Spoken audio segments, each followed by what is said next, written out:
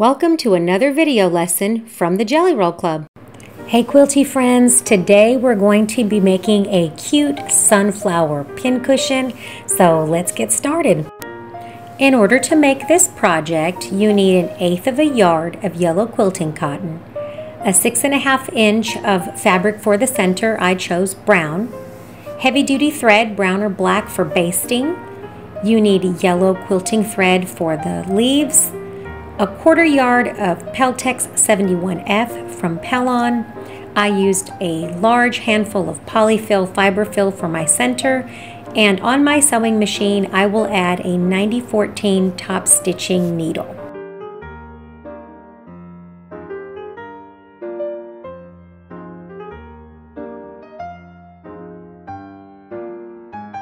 Hey, while you're here, don't forget to hit the thumbs up and subscribe to our channel so we can provide you with more free content. One of my favorite materials for creating templates are these inexpensive see-through cutting mats from the Dollar Tree. For $1 you get a couple of these, and they make great template plastic.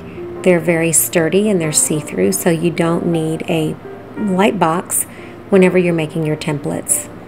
Don't worry about being too fussy, just try to get your circles as close as you can, but don't worry about making them super perfect or super fussy. This is just a relaxing project.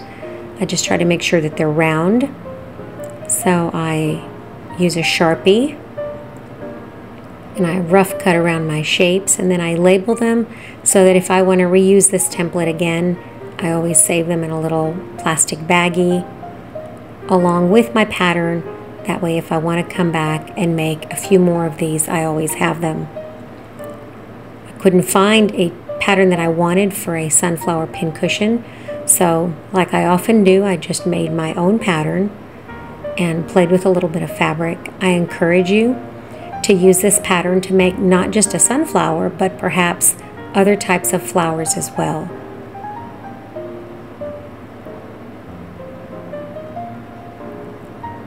Once I've traced and I check that my patterns are the correct size, then I'm ready to begin the next step. I used 100% cotton fabric that has not been starched but has been washed. I give it a quick press. The reason I don't want to starch this fabric is because I want it to be nice and soft for when I do the next step, which involves tracing the template with a pencil. Then I just rough cut around the template. I leave a little bit extra, like 1/4 of an inch. It doesn't have to be exact.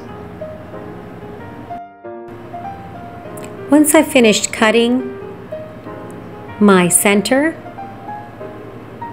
I just give it a quick little trim just to reduce the bulk of that excess fabric. Like I said, you don't have to be perfect. Once you have that fabric center, then you are ready for the next step.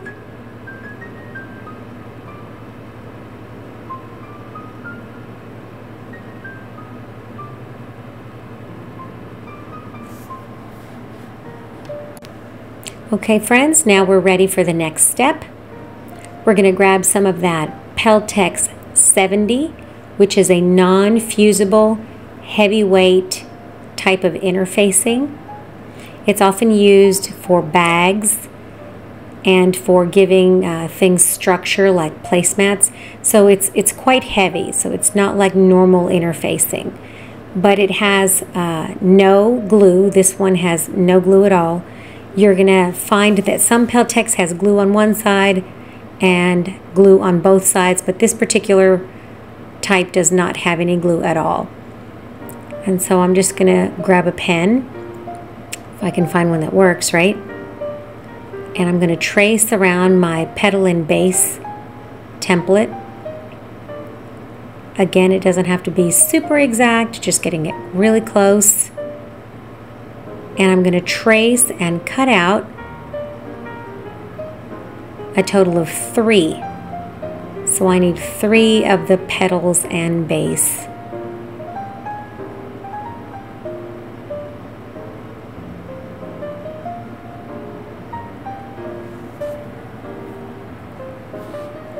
There you have it.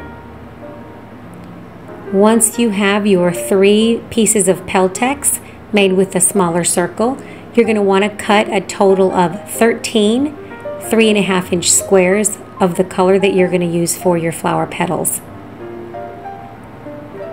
You're going to grab some of that heavy-duty basting thread, and following that line that you drew on the wrong side of the fabric, you're going to run basting stitches all the way around the circle of the flower center, so the large circle.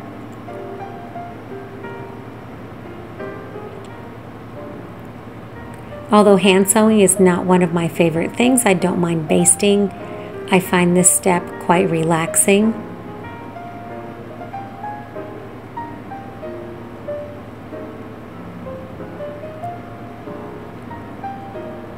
And so it should only take you a couple of minutes to just run some pretty decent size basting stitches. They don't have to be little and small, because you're going to be using that stitch to gather that flower center around your base. So once you get to the end, you're going to just leave 2 loose tails, because you're going to use that to create what looks like a little bonnet, like a little shower cap. Take one of the bases, tuck that inside, and you're going to pull that tight around the center. And that's why you use heavy-duty thread. I'm going to give it a little bit of a press, just so that I can flatten it out and shape it.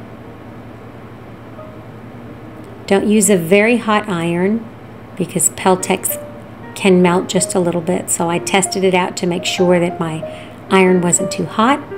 But I will use one of those centers, and then I will have to cut, find the middle, and I will have to cut with a very sharp scissors. So I just kind of mark the center, I score it, and then I pull it out, and I cut an X in the center, because I'm going to use that X to have a way of stuffing the middle of my flower, my sunflower. So I just tuck it back in, give it a nice hard tug, and you're going to stuff a little bit of Pelon in there. Not a lot, just a small amount. You're going to stuff more later, but you're going to stuff just a tiny bit in there. Make sure that you have enough, just to check to see how much slack you're going to need. I cut my needle away, and now I'm going to clip using my little wonder clips all the way around to hold that flower center in place before I get to the next step. So make sure you have a little bit of slack, not too tight, and that just distributes the fabric evenly all the way around. And now you're ready to do a little bit of stuffing. So using that little hole we created and a chopstick, you're going to grab some of the stuffing and you're going to put it in the middle. Like I said, don't stuff it tight just yet, because we still have some sewing to do, and so we're going to stuff it even more in a later step. So just partially stuff it right now. Pull those back, the clips, to give it a little bit of slack. And check with your finger to see how much more stuffing you're going to need. I like to kind of push it around. And now I'm going to my sewing machine using my 1/4-inch foot. I'm going to tighten it just slightly. I'm going to distribute the fabric evenly, and then using my 1/4-inch foot, I'm going to sew big basting stitches by machine. So I use a 3.5 stitch length, and I did big large basting stitches all the way around that flower center to secure that fabric to the Peltex before I can move on to the next step.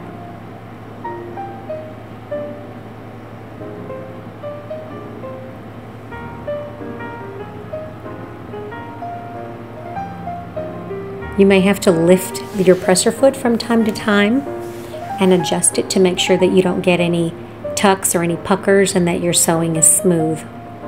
You're going to sew all the way around.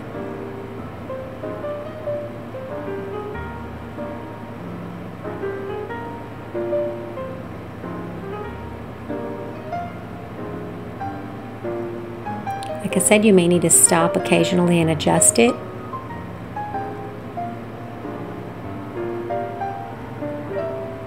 And just check that it's nice and smooth.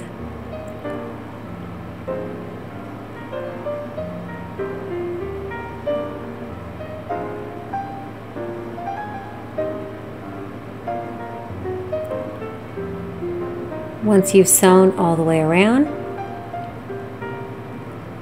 inspect your work. I had a spot where it looked like it was wanting to pucker on me, so I had to stop and adjust it a little bit. So just take your time. There's no rush. This is just a quick, relaxing project.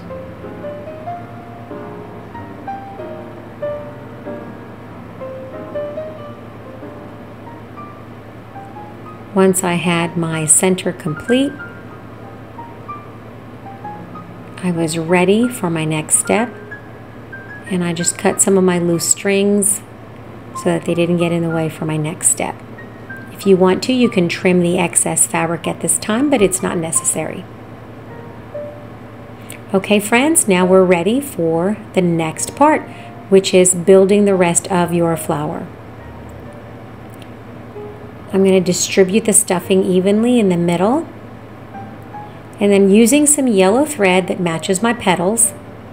If you were doing flower petals of different colors, you would just want to match your thread. I'm going to take my 13 squares, which are 3.5 inches, and I'm going to fold them in half in 2 directions and make a little square. On the open side of the square, I'm going to trace using the little petal template that I created, and I'm going to cut a little curve. Now this is on the open side, not the closed side. And I'm going to cut off the fabric, and so what that will do is that will form a circle. And it doesn't have to be a perfect circle. Like I said, you're going to fold it in half, and you're going to fold it in half again.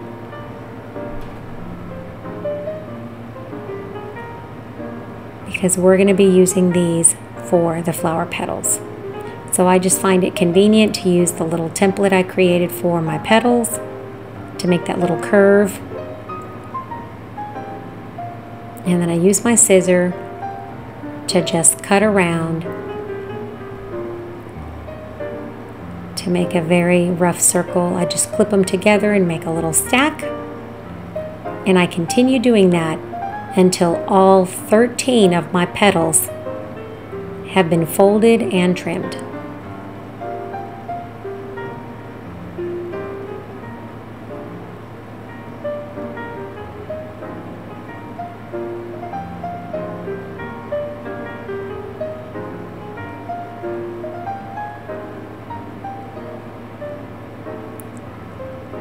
Don't forget, the folded center goes to the inside and the open parts of your square are to the outside of that curve.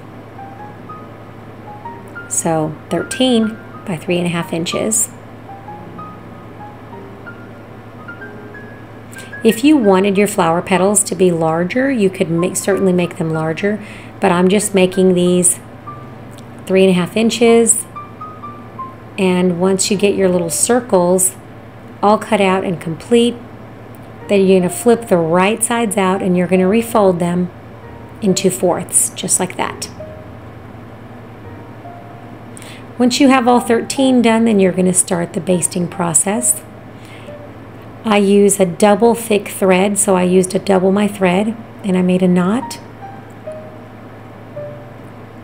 And I'm going to start on the rounded edge of my circles that have been folded into fourths. And I'm going to start basting along the curved area about 1/4 of an inch away from the edge. These basting stitches are not really small, but they're also not huge. So I just kind of take my fabric in between my fingers. I rock it back and forth and put about 7 to 10 stitches in that flower. You're going to baste every one of your flower petals exactly the same way, running those 7 to 10 basting stitches along the curved edge. You're going to continue basting every one of your flower petals. You're just going to pull them not too tight, and then you're going to baste the very next petal right on the same string. Do not break your thread. You want to keep one long continuous piece of thread with all of your petals basted right on the same string, kind of like a long string of lights. So just keep using that little rocking stitch. 7 to 10 basting stitches on every petal, sewing 1/4 of an inch away from that curved edge. And that's what gives every one of your little petals a shape. You can see how they're going to fit against that center, and they're going to curl up slightly. So you're just going to keep doing that until you have enough petals to go all the way around. If you wanted your petals to be a little bit tighter, you could certainly add a 14th petal instead of 13, or maybe you're just superstitious and you don't want 13.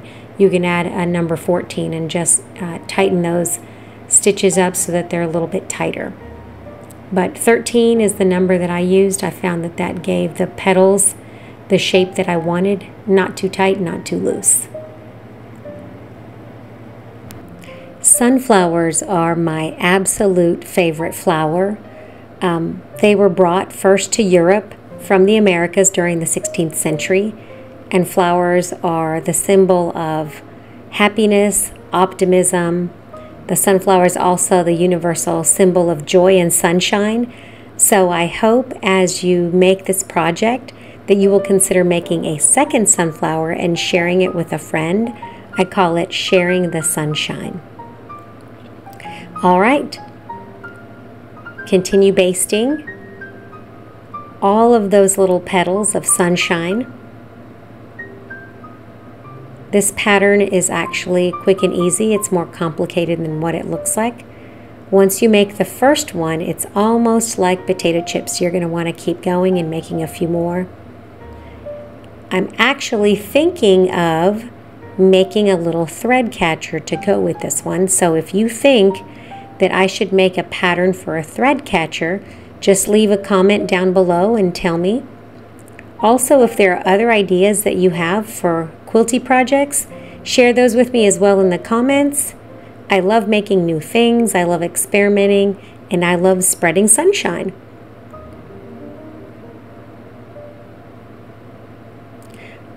All right, quilty friends, we're almost at the end. I'm going to put a needle on each end of my string of petals, and I'm going to tie off the first one on the back side of the base. So I'm just going to make a knot and secure it.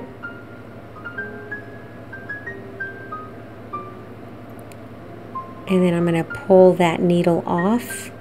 I'm just going to make sure that it's secure.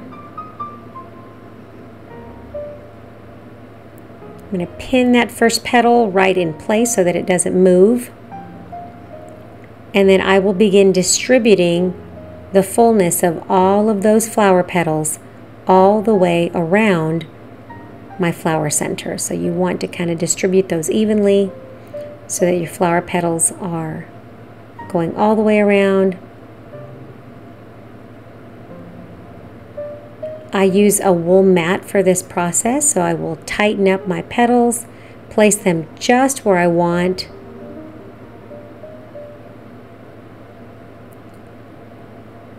Making sure that I have enough petals to go all the way around. And then I will tighten them up and keep adjusting them. This is going to take you a few minutes, and then I will pin them in place using my wool mat. This is one of the many reasons I love using my wool mat. So push those pins straight down through the wool mat and keep adjusting your flower petals until they're evenly distributed all the way around.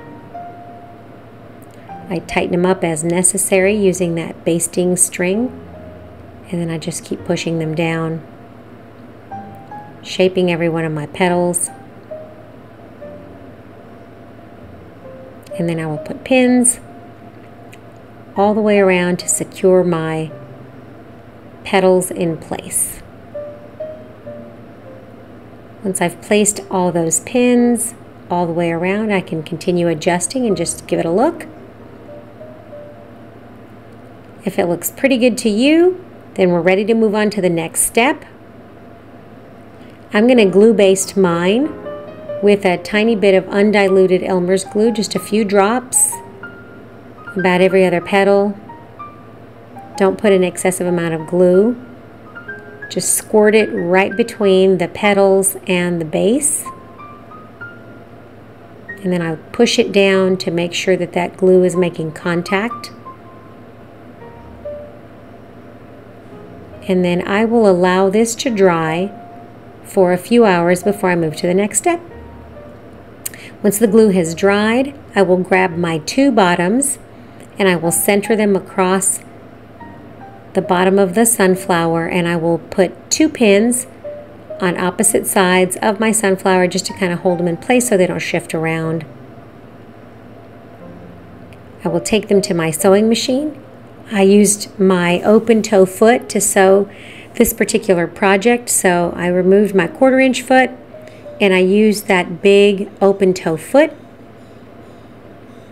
And then I adjusted my sewing machine and I used a blind hem stitch with a 5.5 width and a 2.5 stitch length. And so I used that blind hem stitch all the way around the outer edge to secure the back and the front and my petals. And there you have it, friends. Once you've stitched that blind stitch all the way around, you're ready to go. You're ready to share your sunflower with a friend. I hope you enjoyed this lesson from the Jelly Roll Club. Don't forget to like and subscribe and share our channel with your friends. Thank you.